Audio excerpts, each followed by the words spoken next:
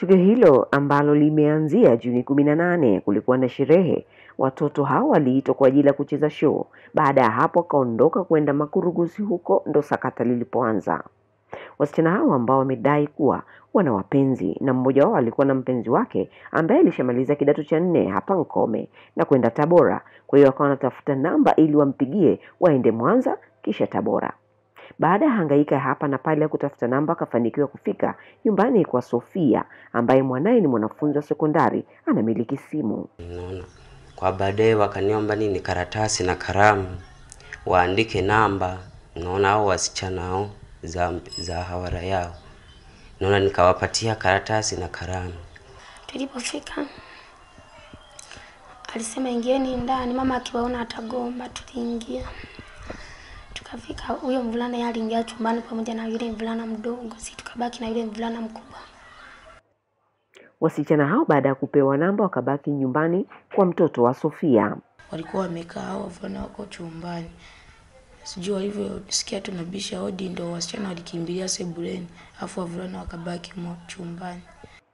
Wazazi waliwatafuta watoto wao bila mafanikio na kutoa taarifa shuleni na ofisi ya mtendaji, ambapo uchunguzi ulifanyika na kubainika vijana hao walipo. Kiwa kwenye nyumba, na mle ndani ya nyumba kulikuwa na wasichana 3 na wavulana 3.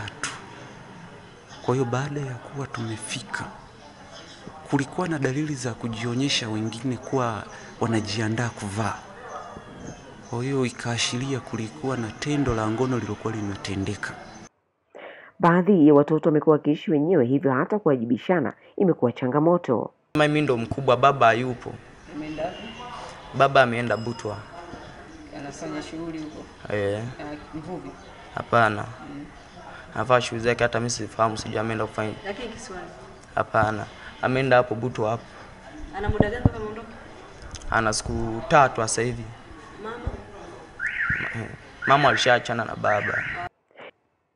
Sofia upande wake anadai hakuwaona wasichana hao kwake, kwani yeye na kijana wake wanaishi eneo moja lakini nyumba ni tofauti.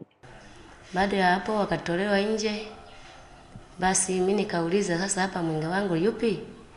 Kasema hapa binti, vikasema hapa hakuna mwinga wako. Baadaye wakaulizwa mabinti, wewe wa kwako yuko wapi?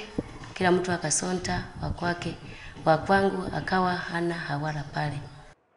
Inadaiwa wanafunzi hao walikuwa wanakaa hapo wanapika na kupakua. Na dhamira yake au nia yake ya kuweza kuwashikilia watoto hao 7, nafikiri sasa tutampeleka kwenye vyombo vya dola, ataweza kwenda kusema yeye dhamira yake ya kuweza kukaa na hawa ni nini. Lakini kitu kingine vile vile ninamshikilia vile vile mwenyekiti wa kitongoji cha Makurugusi. Kitongoji cha Makurugusi, huyu anaitwa Simon. Namshikilia na yeye kumpeleka kituo cha polisi ili vyombo vya dola viende vikatoe sasa hatima yake na kwa sababu ni kiongozi ambaye tunategemea kwamba atatoa support kwa serikali, lakini yeye tena amekuwa anahusika kuweza kuwaficha au kuficha ukweli.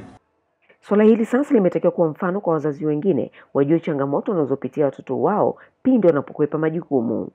Kwa tukio hili mimi sikulifahamu. Watoto tayari wamekamatwa wao katika ofisi zetu za kata hapa, ofisi ya mtendaji wa kata, na kimsingi sheria tu inatakiwa ifuate kondo wake, wafikishwe kwenye vyombo vya dola ili wafundishwe kwa watu wengine.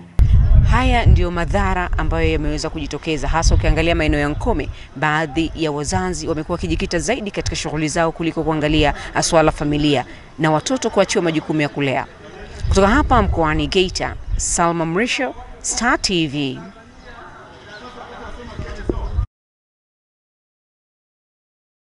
Bofya kitufe cha subscribe kisha gusa alama ya kengele kupata taarifa za Star TV muda wote, wakati wowote.